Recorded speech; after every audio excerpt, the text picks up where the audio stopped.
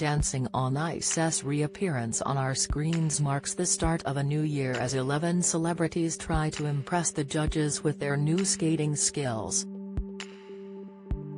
The popular ITV show is back for a 15th series with British ice skating stars Jayne Torvill and Christopher Dean, who won gold at the 1984 Winter Olympic Games in Sarajevo, returning to the judging panel alongside Ashley Banjo and Oti Mabuse.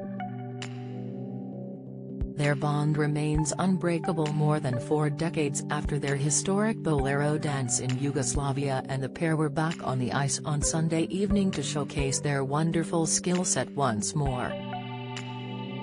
Love Island champion Ekansu Kulkuloglu and FA Cup winner John Fashanu were the celebrities in the first elimination skate-off of the 2023 series, with the former edging the votes from the 4 judges.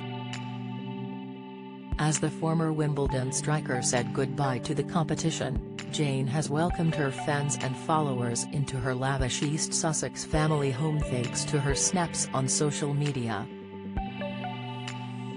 The 64-year-old has more than 98,000 followers on Instagram and regularly updates them with photos, usually alongside her ice skating partner.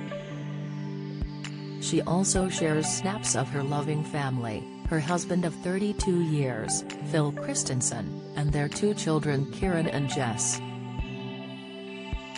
Following her glittering career on the ice, which has continued off it following the success of Dancing on Ice, Jayne has invested in a sprawling estate in East Sussex which includes a huge kitchen diner. In November, Jayne gave a sneak peek of her impressive home when she was snapped on a poof with her dog Lulu as she posed in front of the dining table, which looked out to her huge gardens via huge windows which span from the floor to the ceiling. The photo showed off her island breakfast bar, with the high wooden stools matching the interior for the rest of the room, which has similarly colored wooden beams along with a large mural of a tree which stretches up the kitchen wall.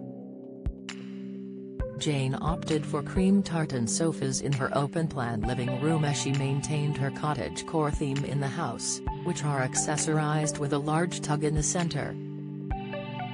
Outside, dark wooden furniture helps fill the large areas of the sprawling gardens, as do the numerous plant pots.